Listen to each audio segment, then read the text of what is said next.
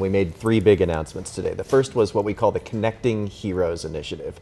This is unprecedented. This is a commitment to provide completely free service for all of the nation's first responder departments that are public or nonprofit. That's police, fire, and EMS. Every single first responder at every single agency, if they want it, completely free of charge in an unprecedented 10-year commitment. Connecting Heroes Initiative. The second is Project 10 Million. An initiative to close the homework gap. Literally a $10 billion commitment over the next few years to provide 10 million internet connections to people with children so that we can make sure that every single child in this country is connected and no one's left behind. And the third is T-Mobile Connect, an unprecedented $15 offer. That's half our previous best price ever for people on tight budgets who want not just 4G, but 5G service, and a commitment to keep that price slashed for at least 5 years. So Roger, just to add, that there was, those were the moves, the Un-carrier moves, but there was so much more that was being announced today. Today was a glimpse into so many questions people have, which is, when the new T-Mobile comes, are they going to be adopting the same competitive spirit as what we've learned to love with the Un-carrier now? They're going to be aggressive. Is competition going to rise up?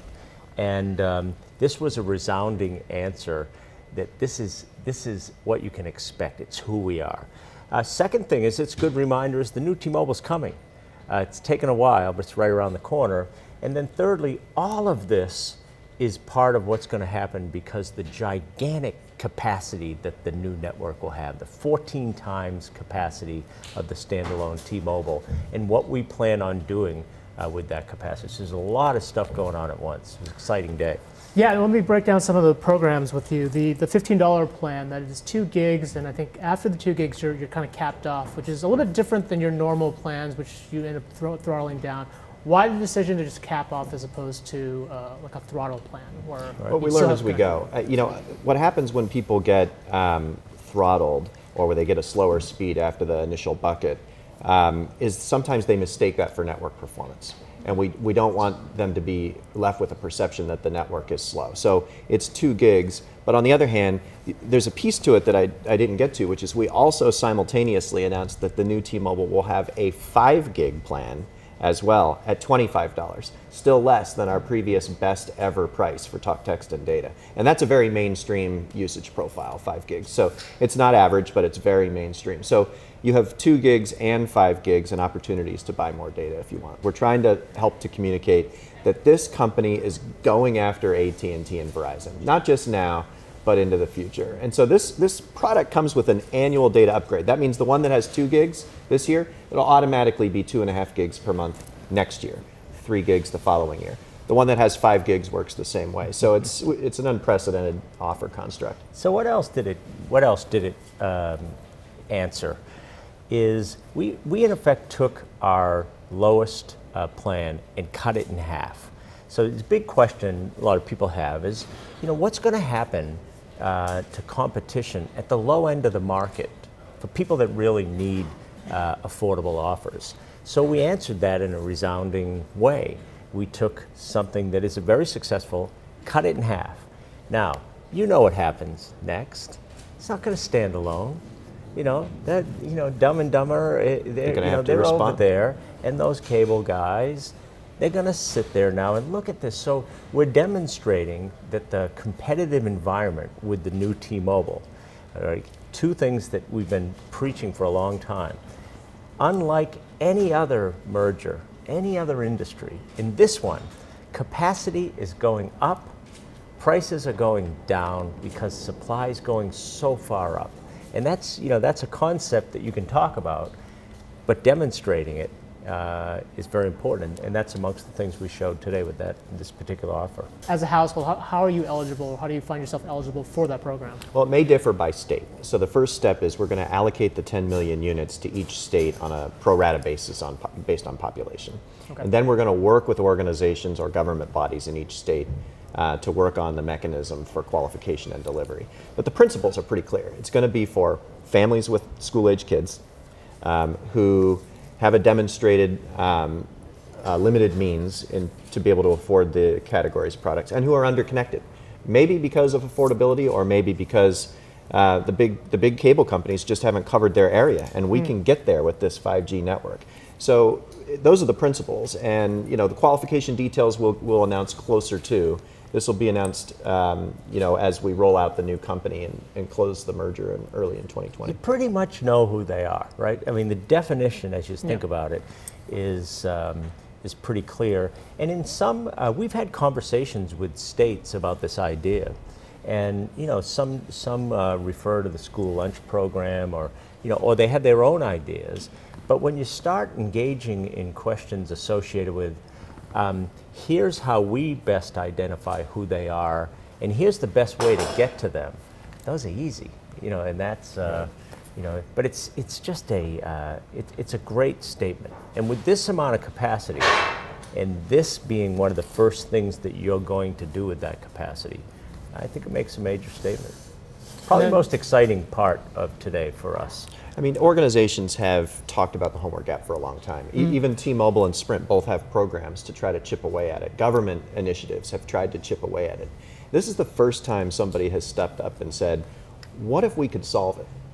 What if we could literally provide connections to every single family that are underconnected? What if every child was connected? And if you think about, in our society today, equality of opportunity is one of the most talked about topics.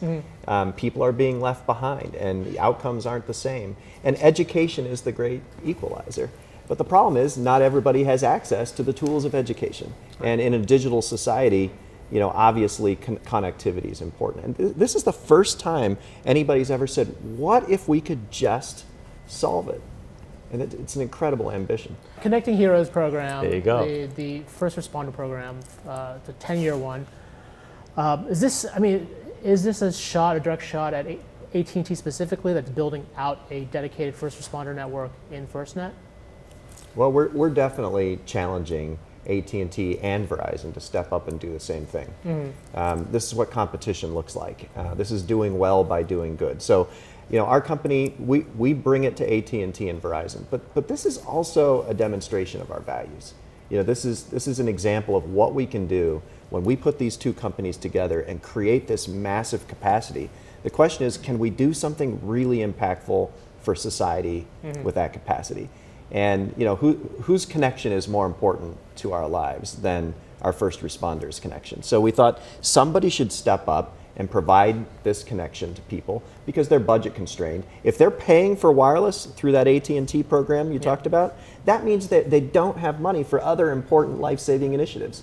And so we thought, if we can provide it to them for free, let's just do it. And let's simultaneously challenge the other guys to do the same thing. I think the AT&T shot is just a side benefit. Always something of interest to me. But to be able to make the statement, hey, we've done things already. First responders are very important to us, and we put our best capabilities to thanking them in our first responders program that we've already announced. But then to look at the capability that the new T-Mobile is going to have and say, hey, you know what? We want to make it clear that we're using 5G for good and what we stand for. So here we go. We're going to say thank you all the way to these most critical, and we're going to make it free. Now, I'm pretty sure if I'm sitting over there in, FirstNet land, between worrying about whether or not the activists are going to throw me out of office and worry about all the stupid money I spent, I sit there and think, hey, this could impact my ability to overcharge first responders using FirstNet. I just got a note from John Legere, and he said, hey, I got a great idea. Why don't you join us in giving that to them for free? That's the invitation.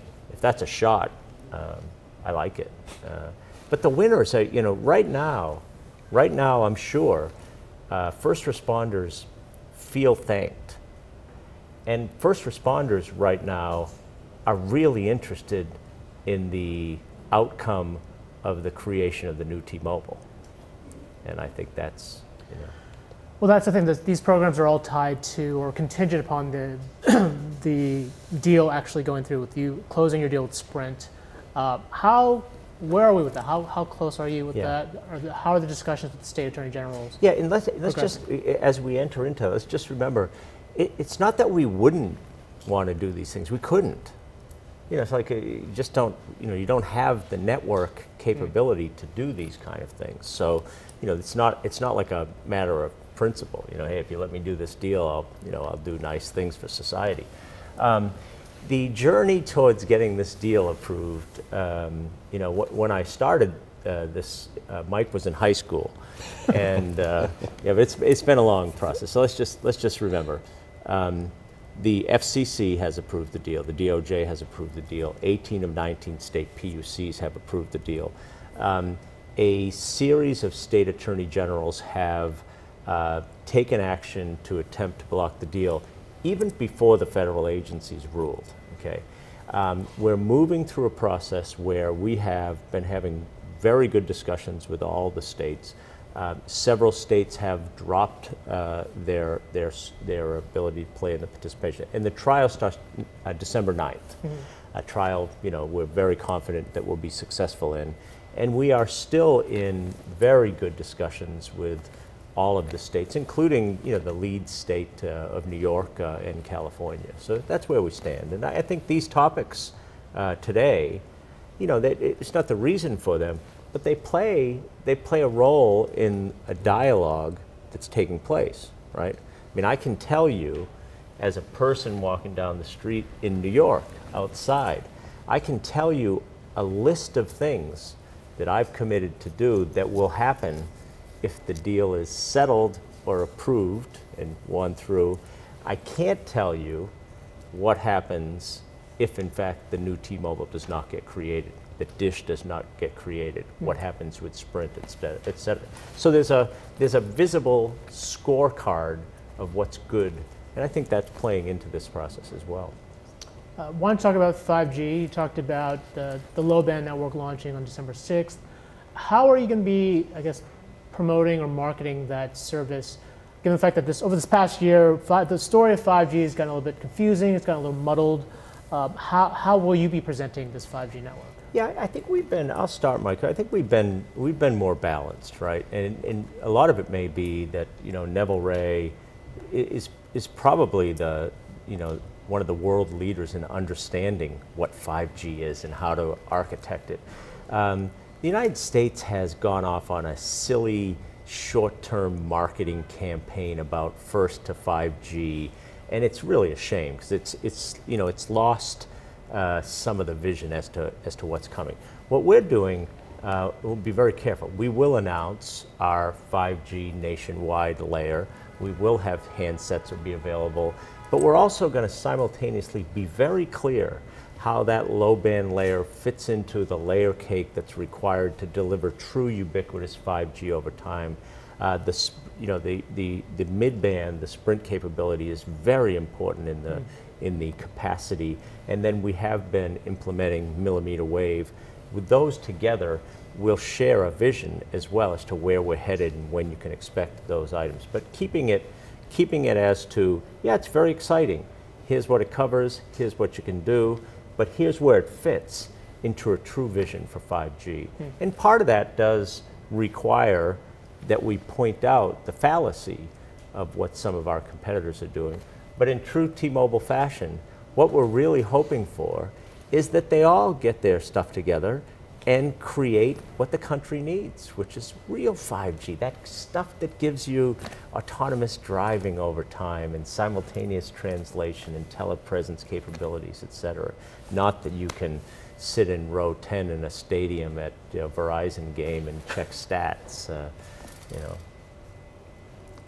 Yeah, I think it's going to be very clear that our approach is so different from the other guys.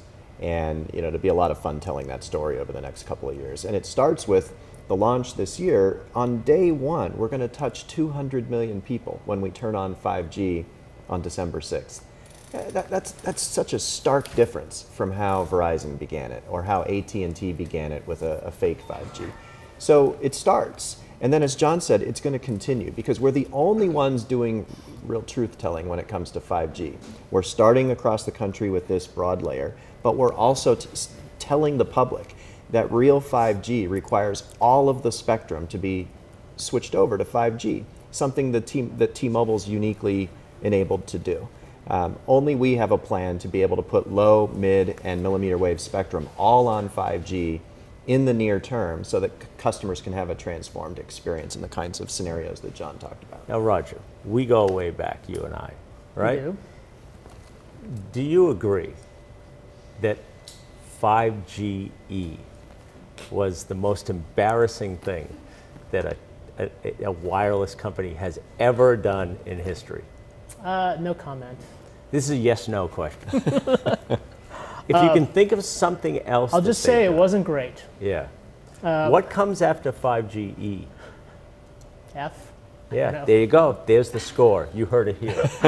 F. Mm-hmm. All right. Well, last question. I do want to play a quick word association game after. Here we go. But the last that question hasn't worked for you for years. I know. It hasn't worked ever. Why do you sticks with it? I stick with the gimmick. I got to commit to the gimmick. Mike's going to answer. I'm deferring to my son on this. Go. Well, let me ask a serious question about, because it hasn't been talked about in a little while, the over-the-top video service that you guys have talked about. And I know you've already launched a more traditional service, but what is that? What can you tell me about that service, like timing-wise? How is it going to look? There's obviously a lot going on with the streaming services that are launching now. That's a long word association. This is the worst word association ever, yeah. I know. But how is your service going to look, and how does it compare to what's out there now in the market? Yeah, we launched T-Vision Home earlier this year, and that's, as we said at that point, was a start and a stepping stone towards our real strategy, which is a mobile, over-the-top mindset. And we're very excited about that. I mean, it's crystal clear to us that consumers look at this rapidly changing video landscape with two reactions. One, it's exciting, and two, it's confusing. And they've told us we can play a role in that. Millions of them get their Netflix through us now. They've turned to us to help navigate this OTT, over-the-top video world, and we know we can provide more. We know we can make it easier for them to make these choices, to pay for OTT. Our strategy is going to be one of partnerships. We've announced some of those partnerships, like our exclusive partnership with Quibi, which is Jeffrey Katzenberg's new initiative in mobile, which is going to be very exciting. Partnership with Viacom, our ongoing partnership with Netflix. We're going to take these things and make a simplified world for consumers in the mobile space. Now, the merger has caused us to punt that out a few months later than we would have liked, but the opportunity space that we've been articulating is more acute than ever. All right. So I'll just throw some words at you guys. Is it for Mike? It's come on. All right, it's all right, part Mike, of his this is on you. development. I won't throw out any Batman questions. Okay. All right. I know. Double. All right, Mike. First word that comes to your mind. All right, Verizon. Dumber. See, he's playing. He can't help it. Or is it dumb? We've never dumb. really been. Yeah, come on. You know, right now AT&T is definitely dumber. Suck. Dish Network. Prepared. Sprint. Family. HBO Max. Late and expensive. Attorney General. Listening. Spectrum. Shit ton. Done. All right. This is for you, Mike Skywalker.